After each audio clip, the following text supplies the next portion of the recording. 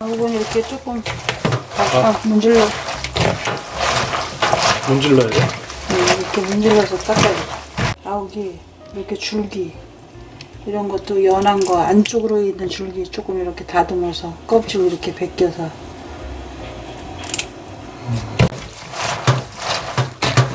그럼 줄기가 더 맛있어요.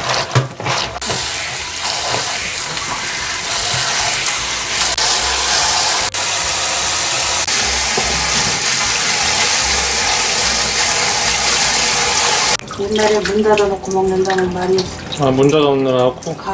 가을에 아욱국은 그렇게 맛있다. 옛날 말이. 가을 아욱국은 문 닫아놓고 먹는데. 맛있어서 누가 올까봐? 너무 맛있어서 누가 오면 달랠까봐.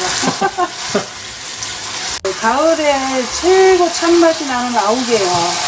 새우 건더기 있으면 새우 넣고 그냥 끓여도 새우가 진한 맛이 나서 맛있어요. 근데 이제 오늘은 모시조개를 사다 놓은 게 있어서 같이 넣고 시원하게 한번 끓여 보려고요. 쌀뜨 물로 육수는?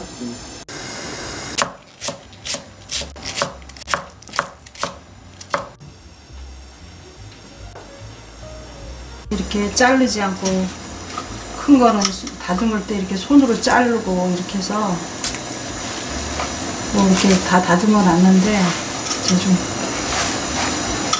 굵직하게 썰면 맛이 없는 것 같아가지고 이게 조금 거의 두 숟갈이네. 넣거든요. 거의 두 숟갈이네 이게. 물 6컵 정도의 양이에요. 그러면 새우 건더기나 새우 가루 꼭 넣어야 돼 이거.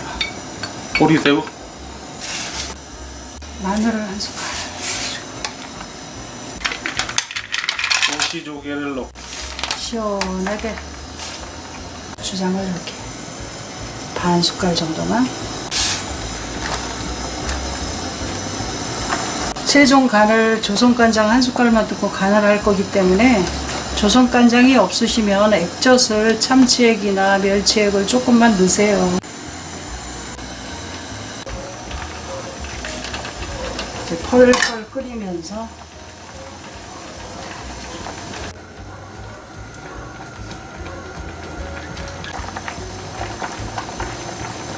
완성?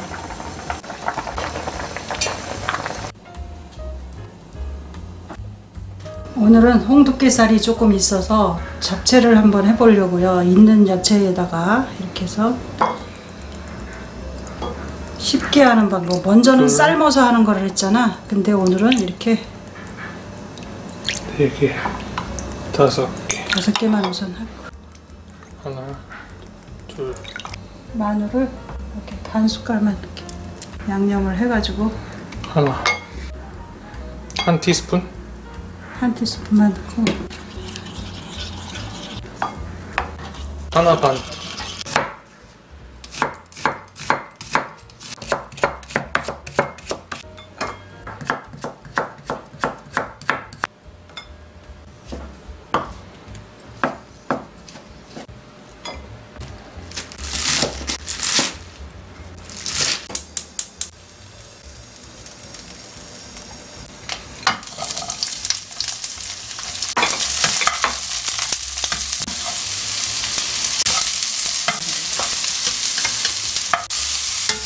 쉽게 하는 거를 알려드립니다.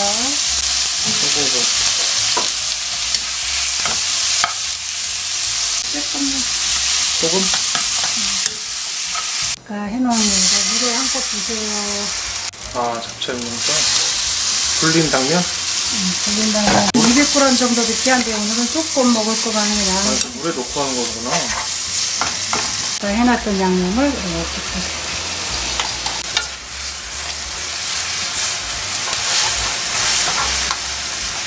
소고기? 그래서 당면이 다 익으면 이제 물이 다 쫄지. 아, 이렇게 하면 쉽게 할 수 있는 거구나 이게. 이러면 면에도 양념이 잘 배겠네? 그치?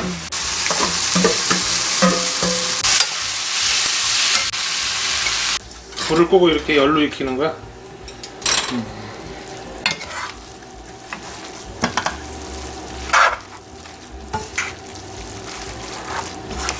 그러면 세 접시에 이렇게 잡채가 금방 됐잖아. 우선 먹을 거 접시에다 퍼놓고 간단하네. 퍼놓고서는 나중 먹을 거는 펼쳐놔야지 쉽게. 쉽게. 쉬니까. 간장 한 스푼만 넣어서 이렇게 맞추면 되지. 마지막에 간을 간장으로 맞추면 끝. 넣어도 되고 싱겁게 드실 분은 좀 고소하게. 조금만 더 이렇게 먹고 싶다. 이 방법은 처음 봤어, 잡채하는 거. 완성.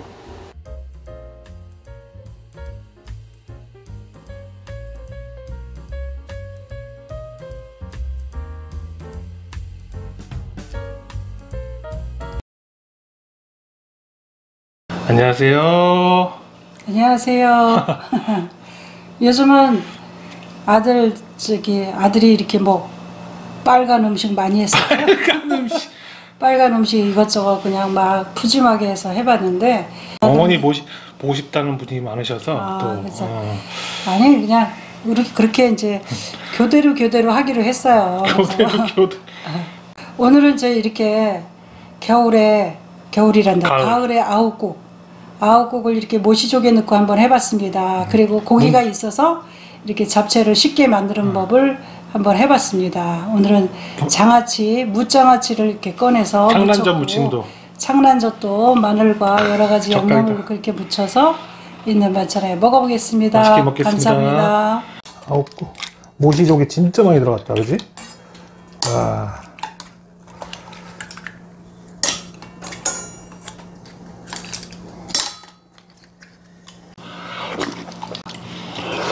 아우 구수하다 진짜.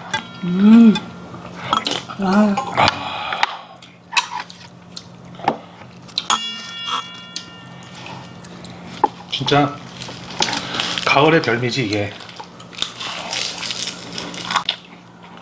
또 창란젓 무침이 아유 밥도둑.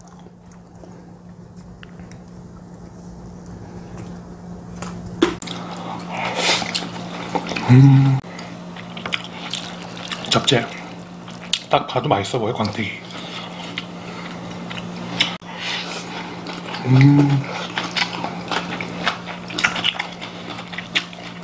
부추향이 싹 나면서 좋다. 파프리카 한 개 남은 거, 부추 한 주먹 남은 거.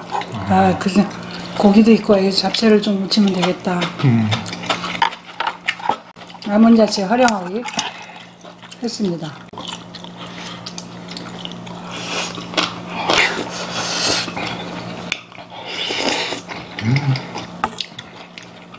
어우 부드러워.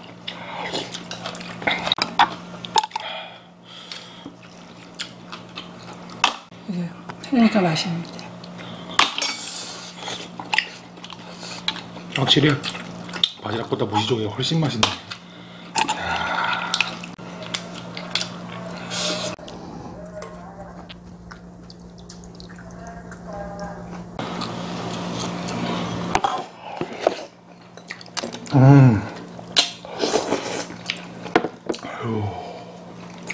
저 아욱국 좋네. 구수하지? 이걸 뭐라고 말할 표현 못하겠네. 부드럽고 순하고 고소하고. 참. 된장국의 업그레이드 버전이지.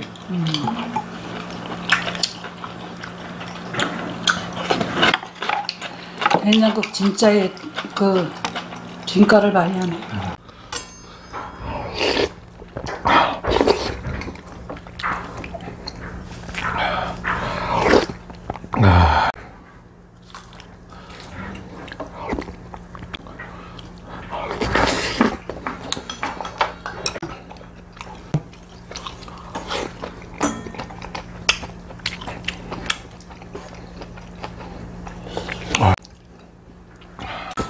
시금치국을 끓이려다 이걸 끓인 거야.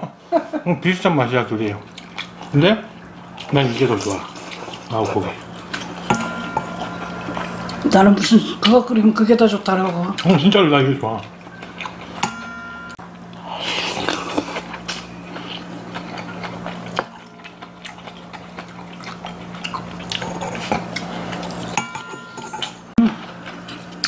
이거 젓갈 이렇게 묻히니까 진짜 맛있네 이거. 마늘이 맵지? 아니야 좋아. 그게 매력이야.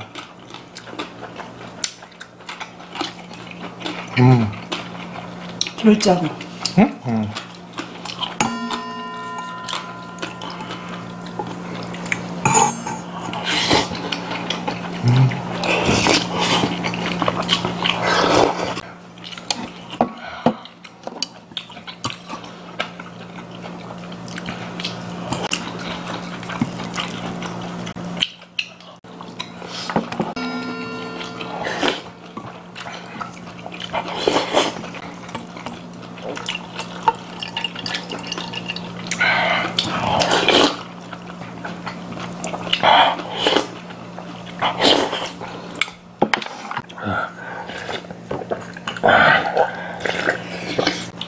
오늘도 이렇게 가을의 맛을 느끼게 해주셔서 감사합니다.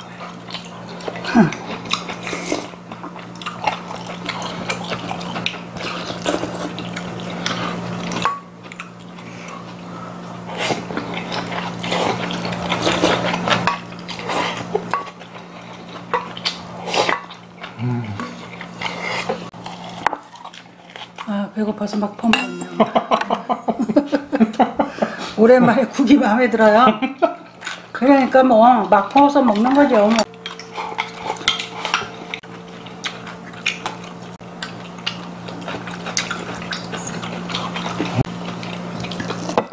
아, 남은 국물도 다 먹네.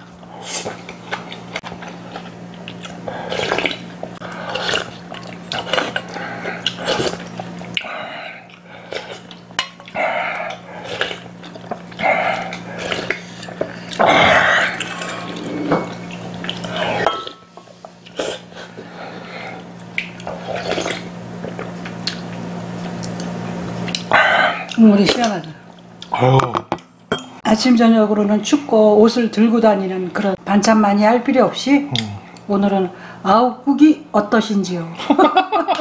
아욱국 어떠십니까? 아욱국 한번 드셔보세요. 오늘 잘 먹었습니다. 오늘. 네, 오늘도 이렇게 조개를 넣어서 아욱국에다 아주 잘 먹어보았습니다. 식구가 없으니까 뭐 반찬 이렇게 소비하고 버릴까봐 그냥 간단히 이렇게 하는 거예요. 네, 잘 봐주셔서 감사합니다. 감사합니다. 네. 맛있는 식사 드시고 좋은 하루 되시기 바랍니다. 안녕히 계세요. 감사합니다. 네, 수고하셨습니다.